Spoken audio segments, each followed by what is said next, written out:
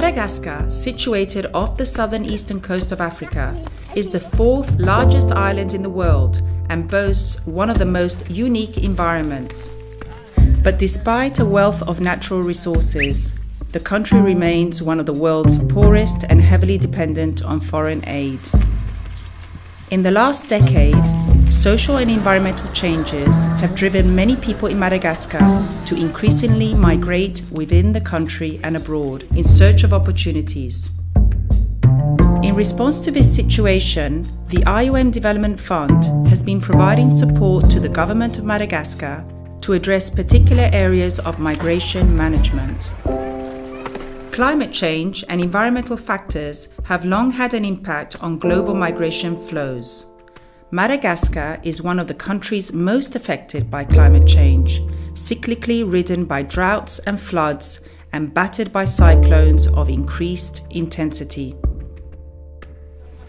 The district of Ambovombe in the Androy region is chronically affected by drought and famine, resulting in a daily fight to find food and water.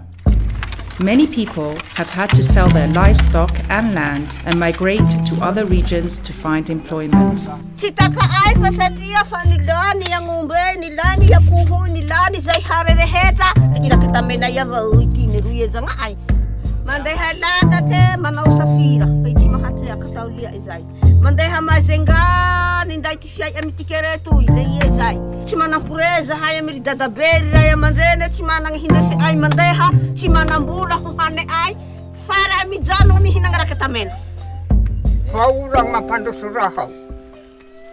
Those who no longer have the means to leave fall back to activities such as charcoal production, resulting in deforestation, whilst limited access to water obliges many to walk for kilometers to access a clean source.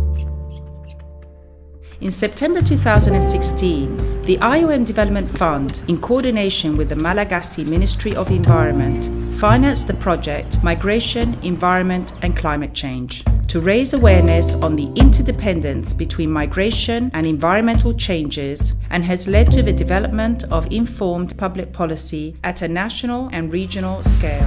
Le ministère de l'Environnement, de l'Écologie et des Forêts souhaite à ce que l'étude apportera à Madagascar une base solide en termes de connaissances et de savoir, et que les techniciens seront outillés et auront des compétences sur les thématiques.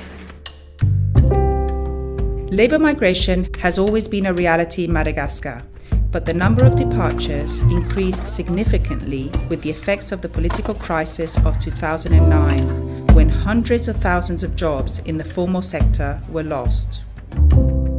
Neighbouring countries such as Mauritius, Seychelles and the Gulf countries became the main destinations for Malagasy workers employed in the domestic, textile, fishing and construction sectors. But the lack of a well-articulated pre-departure on-site, paired with return policies for labour migration, has led to many of these workers to be exploited due to irregular and uninformed migration. J'ai parti travailler à l'île Maurice comme un charpentier pour aller là-bas. Les personnes qui vont aller travailler là-bas, c'est qui ne savent pas de lire, mais il y a des contrats. Alors, comment est son salaire? Le contrat, ça va durer combien de temps? Est-ce qu'il y a personne qu'on peut parler, ou un ambassadeur ou un consultant comme ça? Et alors, quand il y a des problèmes avec les gens qui travaillent là-bas, cela veut dire qu'il ne peut plus rien faire. In 2015, IOM Madagascar, with the financial support of the IOM Development Fund, launched a project to strengthen labour migration management in Madagascar and ensure the protection of migrant workers and their families in national policies. La migration de travail, donc, il y en a qui viennent ici à Madagascar. Pourquoi les Malgaches n'ont pas le droit d'aller ailleurs? Ce qu'a fait l'OIM, c'est de soutenir, donc d'appuyer, d'apporter leur contribution dans la réalisation de la politique donc, du gouvernement, sécurisation, protection et de l'individu qui va là-bas et de leur famille qui reste ici. To reach this goal, IOM and the Malagasy Ministry of Employment worked hand in hand to bring all the governmental and non-governmental actors to produce the first analysis of labour migration in Madagascar.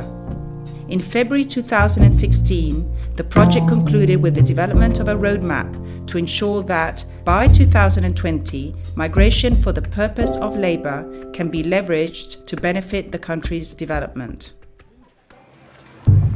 Madagascar is a source country for trafficking in persons to other countries, primarily for labour exploitation of domestic or textile factory workers. It is also home to high levels of internal trafficking.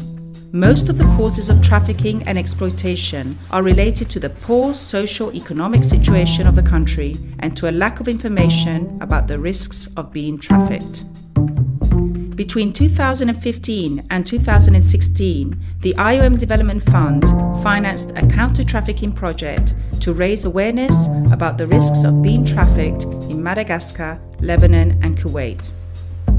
Nous avons pu travailler à une campagne d'information et de sensibilisation grand public qui a été diffusée sur l'ensemble du territoire national pour faire prendre connaissance aux personnes vulnérables à ce crime, la réalité de la traite des personnes à Madagascar. Nous avons ouvert une ligne d'assistance dédiée aux victimes de la traite et cette ligne d'assistance permettait d'énoncer une situation, de pouvoir porter assistance.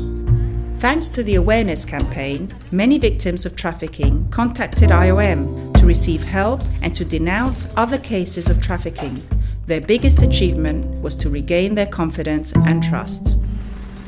Nandray tanana ny IOM zany dia nafinaritra be fiarahana taminy satria nandray tanana tamin'ny fitsabony izy anisany hoe namaolana zany ny IOM dia ho an'ny olona hoe tratrany hoe eritreritra zany dia torohevitra hoe tiako omena anazy zany hoe tokony traka foana zany dia manana heritsaina. Since its creation, the IOM Development Fund has implemented hundreds of successful capacity building projects worldwide. To learn more about the IOM Development Fund activities, please visit our website.